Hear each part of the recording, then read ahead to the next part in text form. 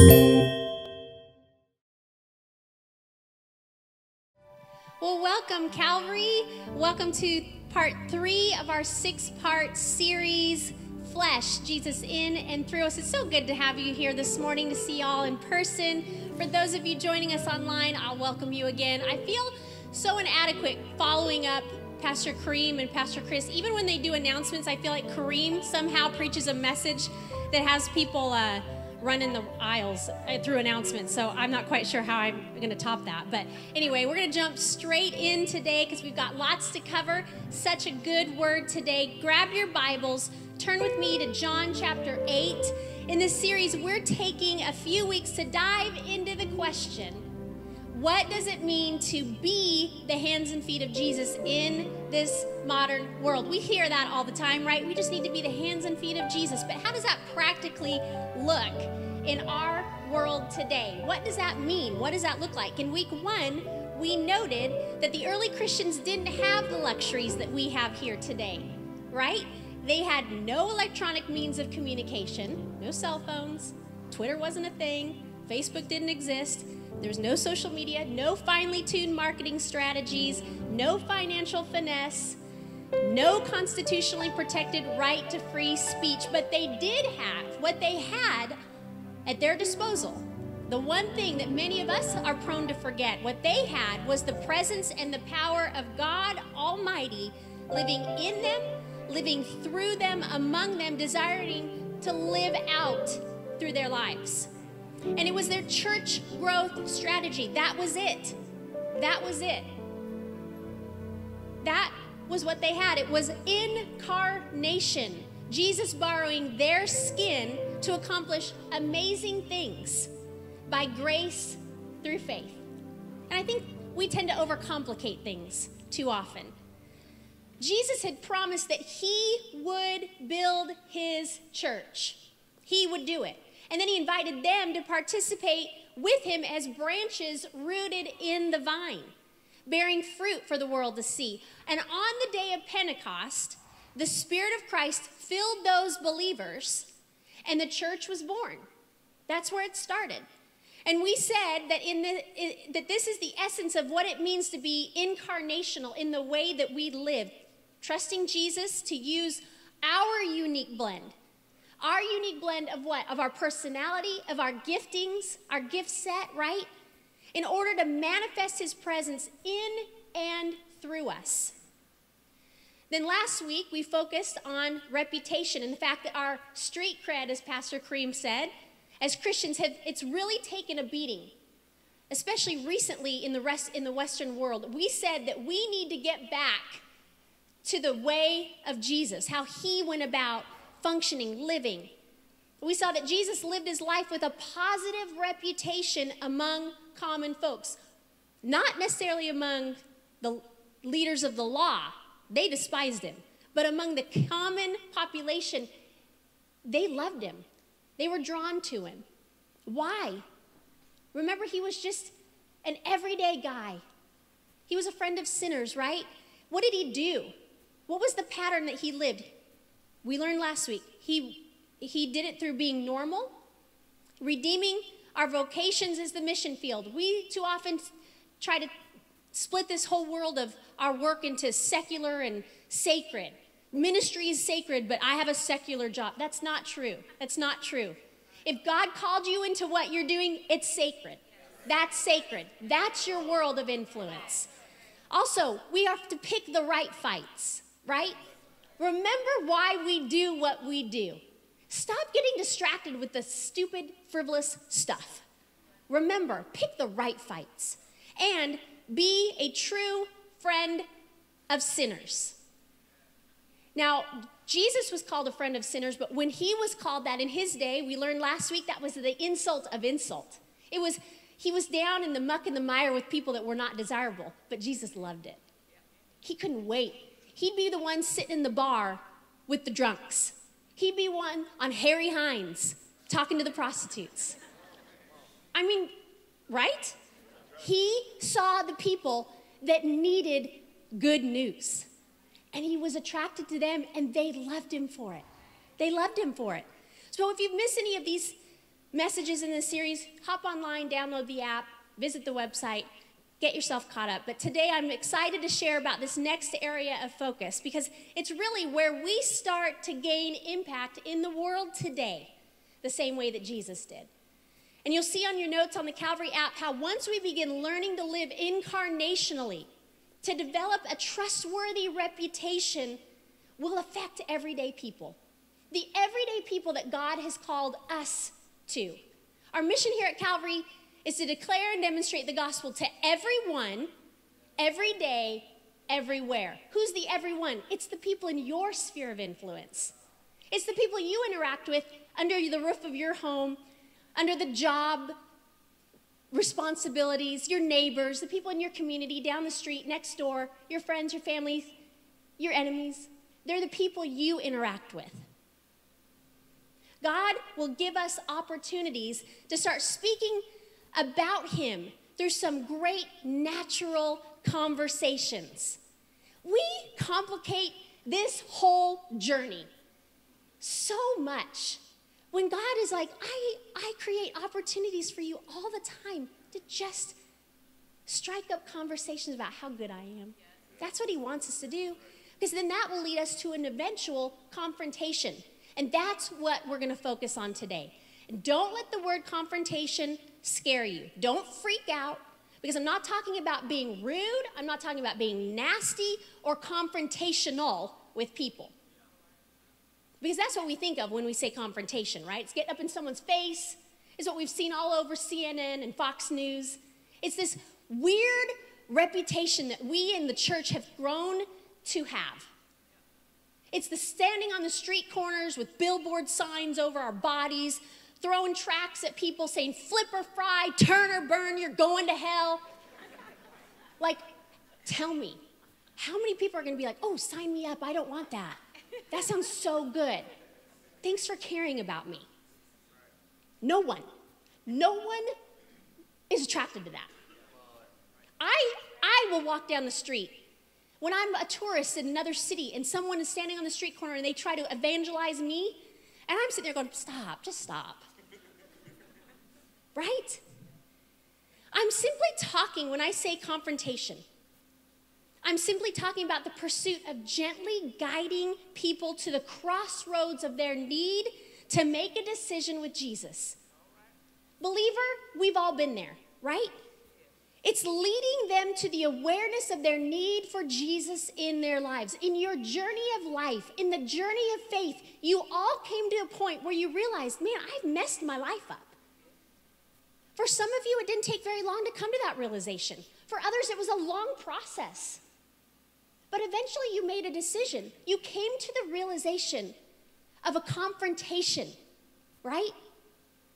Throughout the ministry of Jesus and the apostles, they were all about bringing people to the place in their lives where they honestly could admit their need for a Savior from their sin.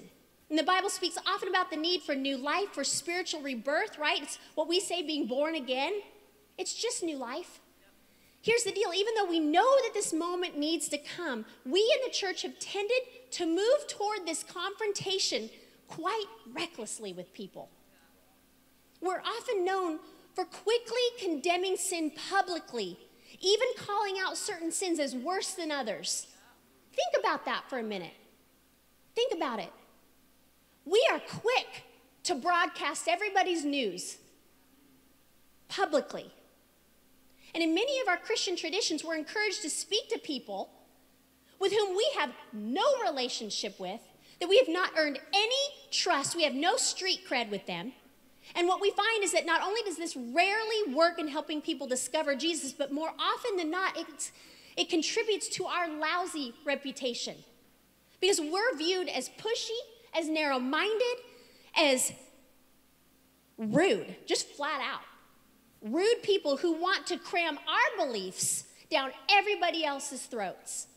So there is such a thing as good confrontation, but there is also such a thing as not so good confrontation. And what we finally get to see today is that Jesus has not given us a ministry of condemnation for people, but rather reconciliation. Get that? Because we have translated this, I've got to go out and evangelize, as I'm going to go out and condemn people.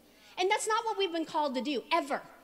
We have been called to reconcile people to Christ, to break that divide and tell them that there's a good Savior out there who desperately loves them so much. What we finally get to see today is that Jesus has not given us that condemnation call. He wants us to learn to walk with people like he did, in his timing, with positive confrontation. And that positive confrontation will happen as we converse with those who have earned the right to be heard through our love. In fact, there's a question for you to think about today. I'm going to ask this. I want you to seriously, sincerely think about this question. Do you actually live with the conviction that God loves people infinitely more than you ever will? Think about that. Because oftentimes we think we're God's last hope. We seriously, it's our responsibility to get the whole world saved. But think about this for a moment. Think about it. As a parent, there's nothing I want more than to see my children have a relationship, a true, genuine, authentic, sweet relationship with the Lord. And as much as I want that, God wants that even more. I don't need to stress about it. I don't have to stress because God wants it more. He will do what needs to be done to speak to their hearts exactly where they're at. I have family members who don't know the Lord. And God will do exactly what needs to be done to speak to their heart in tender, sweet ways. That takes the pressure off of me. I just simply get to be a part of the ride. I get to simply tell them about the sweet nature of Christ. What a thought. God wants to save people far more than what we want to see for them. Again, that takes the pressure off of us, and it allows us to function more like gardeners than salespeople. Think that one through for a minute. We are called to be gardeners, to tenderly care, not salespeople looking to close a deal. Before we briefly look at John chapter 8, let me remind you of something that the Apostle Paul, who I personally think was probably the greatest evangelist ever, he wrote about helping people discover Christ and enter into God's family. Paul never, ever, not once, ever used the analogy of closing a deal when speaking of bringing people to Christ. Never. Because that would mean that people are just commodities, right? He never used sales and marketing terms as an analogy of our mission in life. Instead, he used terms of horticulture. For example, in 1 Corinthians 3:6, he said, I planted the seed, Apollos watered it, but God was the one who makes it grow. Now in John chapter 8, we come upon this famous story that we briefly mentioned last weekend, and the story is the woman caught in the act of adultery. Okay, so beginning in verse 2, we're going to read through this. Some of you may be very familiar with this story. Some of you may not. For those of you that are familiar, don't check out. I know you could probably tell me the whole story and recite it and tell me all the meanings. Just track with me for a minute. John 8, 2 through 11. It says, and at dawn, Jesus appeared again in the temple courts where all the people gathered around him, and he sat down to teach them. The teachers of the law and the Pharisees brought in a woman caught in adultery. They made her stand before the group and said to Jesus, Teacher, this woman was caught in the act of adultery. In the law, Moses commanded us to stone such women. Now, what do you say? And they were using this question as a trap in order to have a basis for accusing him. But Jesus bent down and started to write on the ground with his finger. And when they kept on questioning him, he straightened up and he said to them, let any one of you who is without sin be the first to throw the stone at her. Again, he stooped down onto the ground and he wrote. And at this, those who heard began to go away, one at a time, the older ones first, until only Jesus was left with the woman still standing there. And Jesus straightened up and he asked her, Woman, where are they? Has no one condemned you? And she responds by saying, No one, sir. Then neither do I condemn you, Jesus declared. Now go and leave your life of sin. So let me try to set the stage for the story so that you can apply the power of this story to your life, to our lives today. The Jewish Feast of Tabernacles, it's just ended in Jerusalem, all right? Jesus wakes up early the following day and he goes to the temple courts where he begins to teach some of the worshipers who were lingering after the festival, okay? These are the people that at a party, they need to go home, but they don't want to, so they're still there. They're hanging out. Jesus comes on the scene, and just as we read, right in the middle of all of this, Jesus starts to teach them, right? The Pharisees, the law teachers, drag in this woman in front of the crowd, and they use her as a prop in order to trap Jesus. Get the picture. They're in an open area. They drag a woman who was caught in the very act of adultery.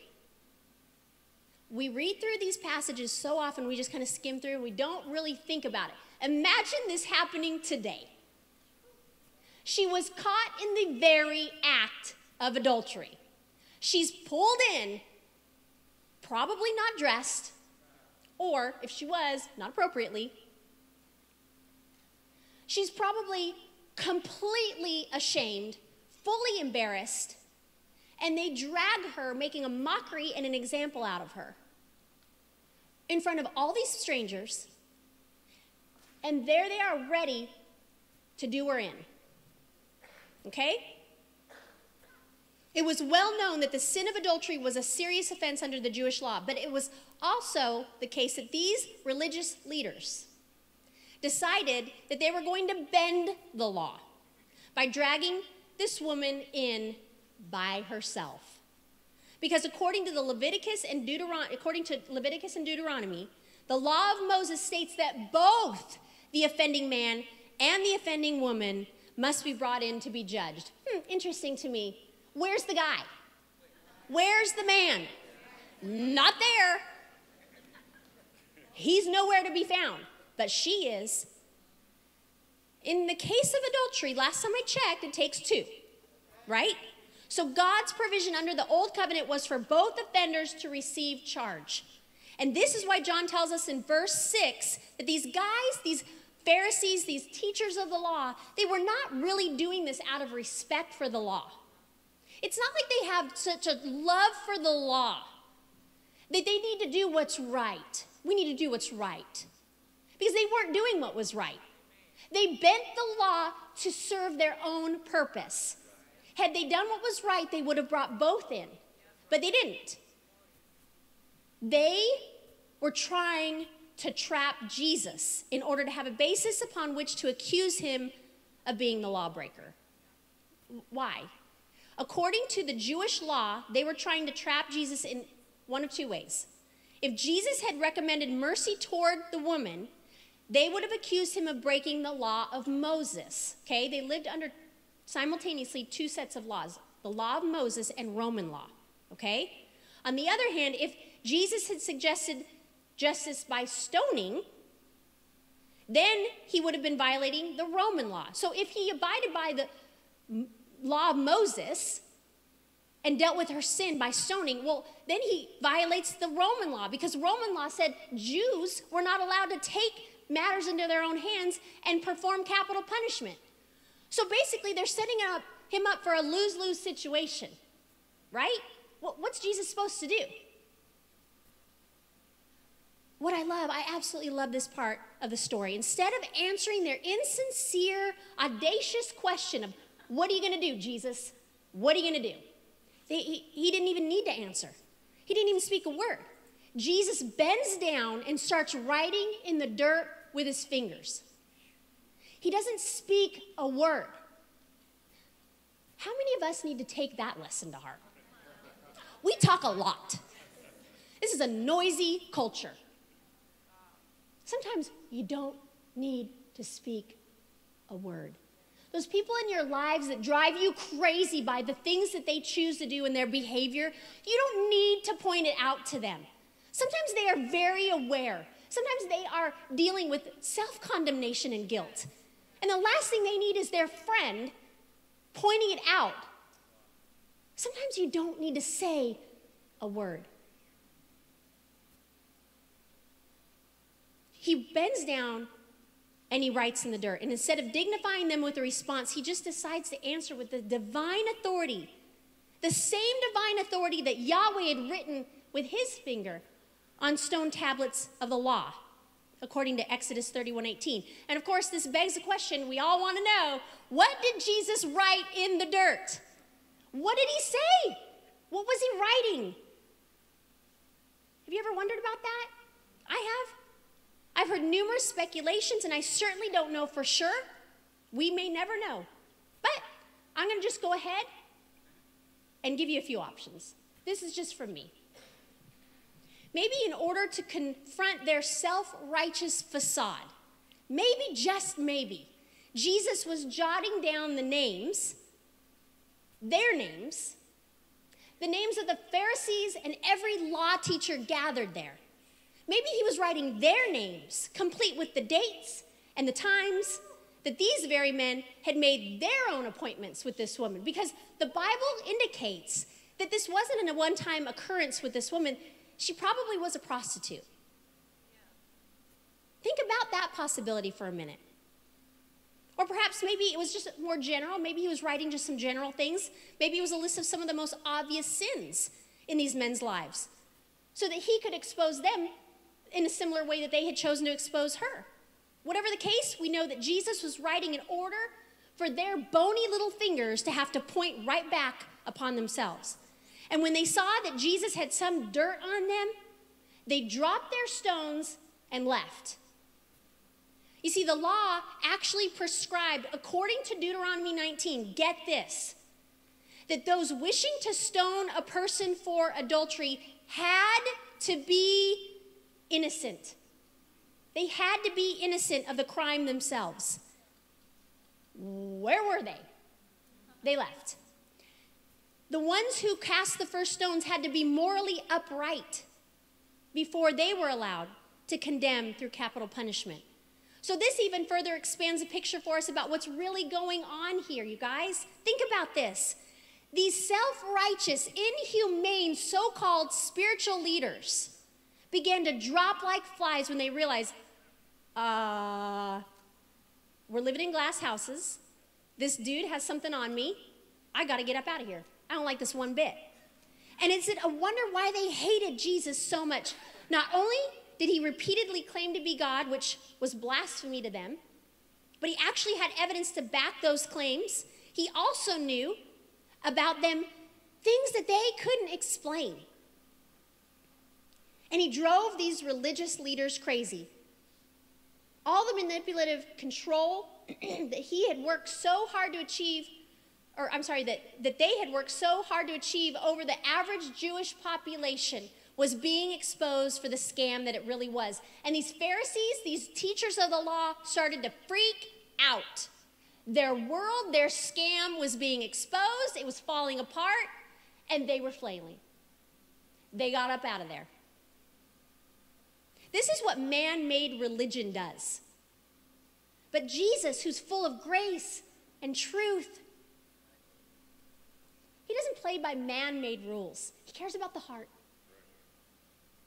He knew how to deal with these guys, but he also knew how to deal with the woman. Jesus never came to start a new religion.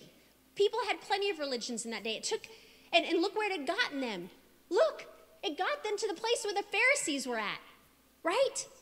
They would just simply walk on the backs of the Jewish people to get what they wanted, to position themselves high up on this ladder of hierarchy, spiritual hierarchy.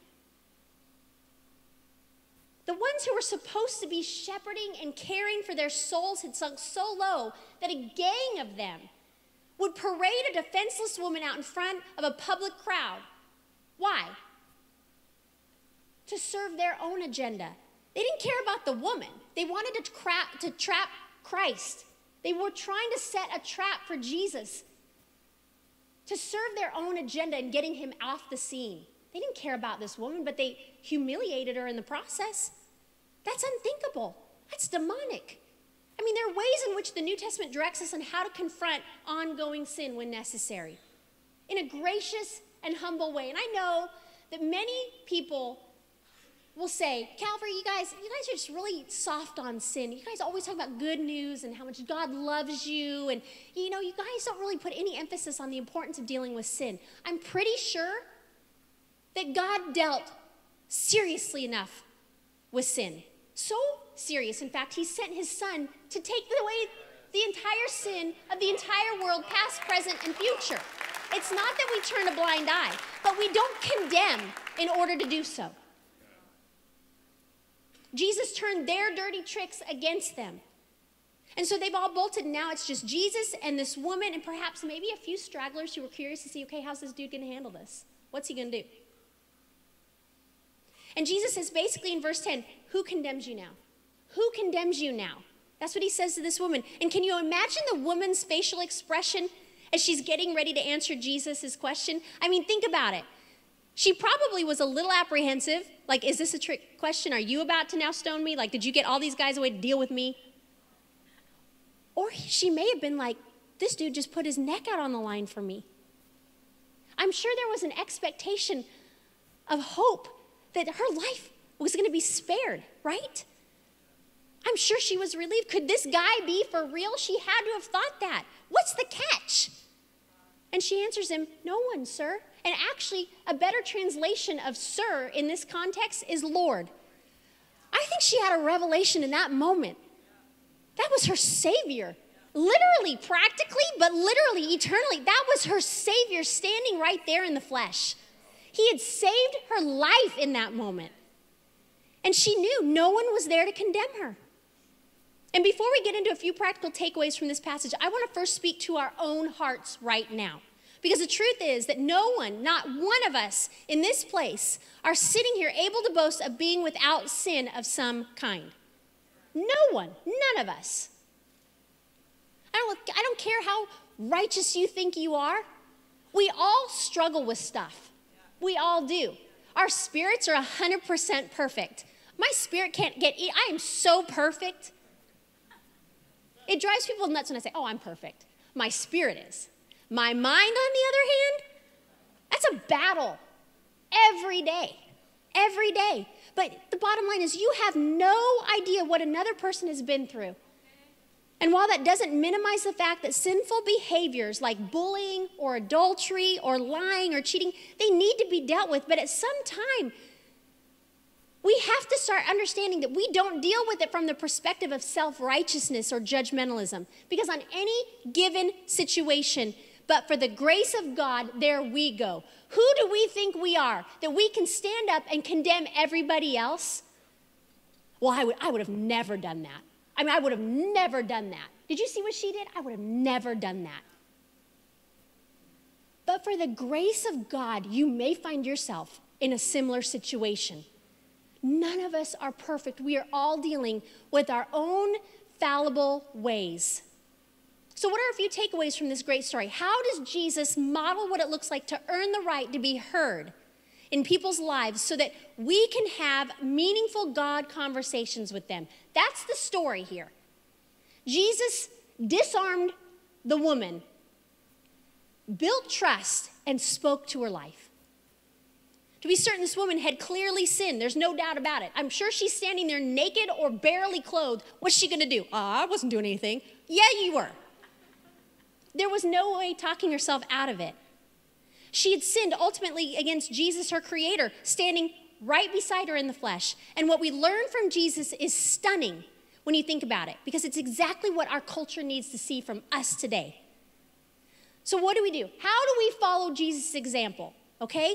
I want you to write this down in your notes on your app. Under God Conversations, Earning the Right to be Heard. You're going to see that on your app. Number one, the first thing Jesus does is rather obvious. Remove the condemnation. That's what he did. These audacious accusers were sent packing by the holiest man who ever lived, standing there in defense of this woman. Interesting. Wouldn't we think that Jesus would have sided with the teachers of the law, the spiritual teachers of his day? Instead, he was concerned about the woman's condition. By writing on the ground, writing whatever it was that he wrote, Jesus was exposing the fact that sin is sin. period. And I want us to think about that, the contrast between the way Jesus related to this woman and the way that many present-day Christians relate to modern culture. Since the rise of fundamentalism in the early 20th century, many Christians have taken this warlike posture toward the world. And I'm not saying that spiritual warfare is not a real thing, because it is, 100%. And Satan is a real entity, and there's no doubt about it. He is leading millions of people the best way he can away from the Lord. But in this war, we're told many times, in many ways in the New Testament, that the weapons we fight aren't the weapons of this world. Our weapons are weapons of love, not hate, of compassion, and they're expressed through the humility and the kindness of grace. The enemies in this warfare aren't people. We forget that all the time. We feel like we got to get in people's faces and yell and scream and tell them all the things they're doing wrong. And God says, no, our weapons are love and humility and compassion and grace and mercy, because he cares about people's hearts. Jesus knew the best way to help this woman would not be to win the argument, but to win her heart. He cares about our hearts. After Jesus removes the condemnation from her life, he's able to then move on to a meaningful conversation. So that's the next thing that you can write down in your notes. Number 2, engage in conversation. As soon as the dust settled, the Pharisees took off. Jesus says to the woman, "Where are your accusers now?" Can you imagine Jesus? Just think for a minute. Just make him human for a minute, and not just a story character. Think about his facial expression now. He asked this question. Can you imagine the mischievous twinkle in his eyes when he asks, knowing she can only say, there are no accusers? He was setting her up for the best proclamation and declaration. It's like he was saying to her, did you see that? These guys aren't so scary after all. I just gave them a taste of their own medicine. And Jesus, by removing condemnation from this relationship with her, earns a conversation with her. He earns a conversation with this woman who, by the way, should never, ever, ever had been speaking to a rabbi, a male rabbi in public. I mean, Jesus is breaking rules all over the place, and I love it because they're man-made rules. They're man-made rules. We make a bunch of rules up, and we change them all the time to fit our situations. He didn't care about those man-made rules. So he engages with her because, again, he cares about her heart. This is the beauty of Jesus. Back to John 1:14, full of grace and truth. We can be full of grace, full of love, full of acceptance, and full of truth of our lives. That's what will eventually be embraced by those who need change. I'm so tired of people running around trying to force feed change, trying to act like we're the morality police. I'm so tired of believers assuming this role. Please just stop. Please stop. I think God can take care of people's sin. This is one of the many stories of the Gospels of how Jesus was a true friend of sinners, a friend who is someone who loves you, right? A friend is someone who welcomes you unconditionally with all your hurts, with all your habits, with all your hang-ups. Without friendship, sin can never really be confronted in any meaningful way, because people are not going to listen to someone that they don't trust. When I was in high school and my friend reached out to me to bring me to a point of confrontation, right? She had earned the right to speak to my heart. I trusted her. I knew she wasn't crazy. I knew she wasn't out for my demise. She wanted the best for me. She disarmed me. She put me at ease. And she earned my trust, which opened up a door for conversation. And third, we see that Jesus knew how to, number 3, introduce the confrontation. In this particular case, Jesus encourages the woman with the fact that there's a better life available. That's the confrontation.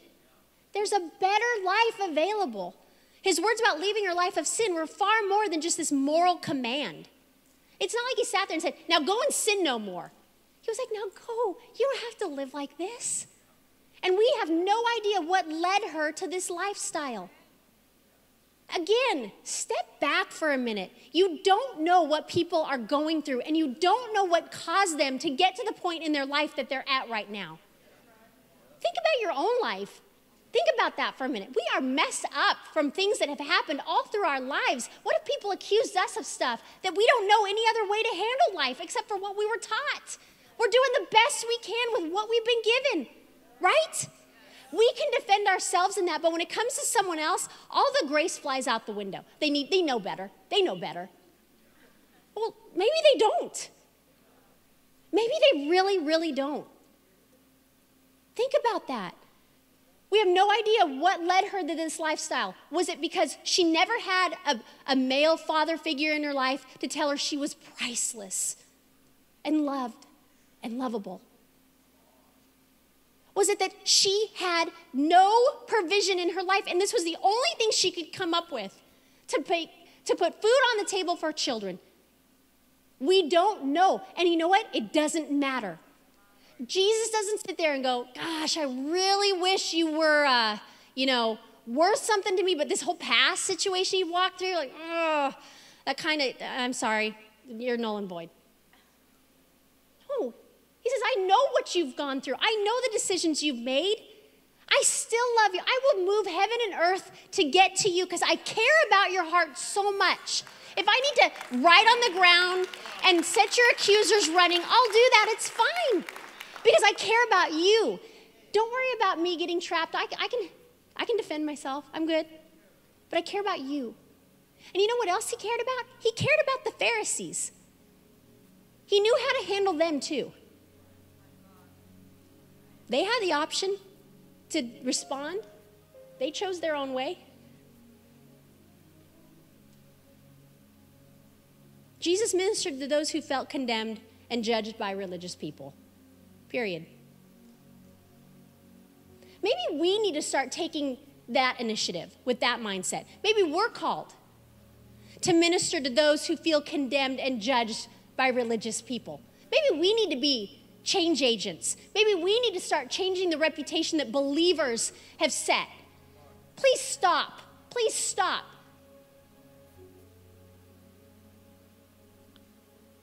There are too many people that say, man, I really love Jesus, but it's his followers that ruin it for me. Please understand that God realizes as well that we're going to make mistakes as believers. We are. I've certainly had moments in my community, in my circle, in my family, in my household, where I've been too short, where I maybe have crossed the line with my humor. My sarcasm can cut. But thankfully, genuine humility goes a long, long way with people in our world, in our community. It goes a long, long way to people in our workplace or under our roof. I can't tell you the number of times that I've had to apologize to members of my own family. After 27 years of being married and 23 years of raising kids, there will be more apologies necessary in the future because as much as I long to live a holy life, I fall short. Really, really, really short. And I need grace extended to me. And I need to remember that when people do me wrong.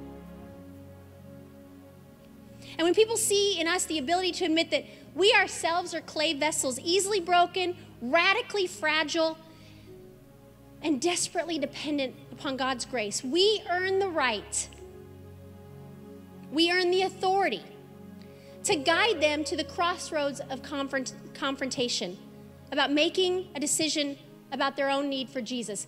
There's nothing worse than trying to act like you have it all together. Well, I don't want people to know. I mean, I'll feel like a hypocrite. Like if I don't, stop. They already know you don't. What will disarm someone is by telling them, I don't have it all together. I don't. And I don't claim to be perfect. I make mistakes. I don't handle things correctly. But you know what? God loves me. He'll set me back on track. He'll renew my thinking in my mind. And you know what? He wants to do the same thing for you. Isn't that so much more appealing and sweet than standing up and telling someone all the stuff they've done wrong? Because I promise you, they're going to stiff arm you. They're going to walk away and go, Christians are whacked. They're crazy. They're jerks. If you're here today, maybe you've grown up in church your whole life, and you've been taught this mindset that we're to sit there and go off on people, throw tracts at them, and somehow we think we've done our Christian duty. Or that we have this mindset that somehow this is a deal closing sales pitch. And if we can just get them to the sinner's prayer, we're good. And we can just keep them from hell. But we have to remember, this is a journey. It's a process.